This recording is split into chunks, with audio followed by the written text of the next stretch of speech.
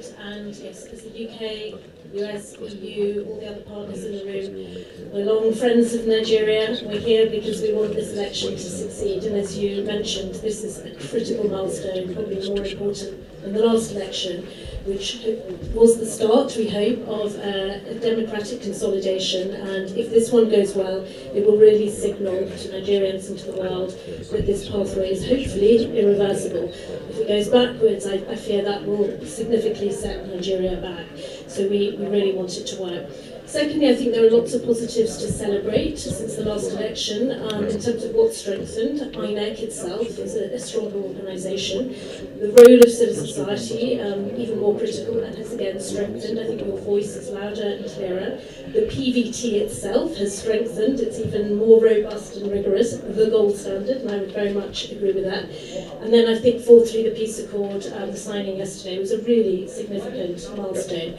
Just very briefly to mention what UK support, I feel proud of what we've done. Antoinette, who's led this work, we've put in nearly £50 million since 2014 to support democratic governance. It's £12 million for INEC. The rest has gone on legislative reform, civil society advocacy and participation, and a further £6 million towards inclusion, people with disabilities and other marginalised groups, and critically work to stop violence, particularly directed at women, and voter education. So I'm proud of what we've done to support those 4 improvements that I've mentioned. But we do have some worries. Security is obviously the biggest risk.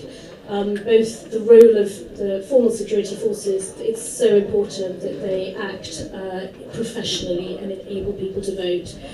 And secondly, security in another sense, that people will be emotive on election day and in the aftermath. There's a lot at stake.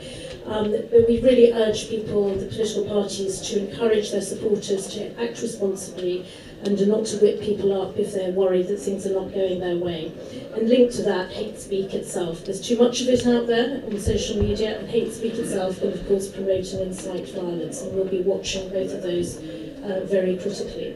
But if those 2 things can be managed, we are hopeful that this election will go well, will reflect hopefully the will of the people. And finally, to come back to solidarity, we stand with you, people of Nigeria. We wish you all the very best. Thank you. Let me invite the US Ambassador to Nigeria for his remarks.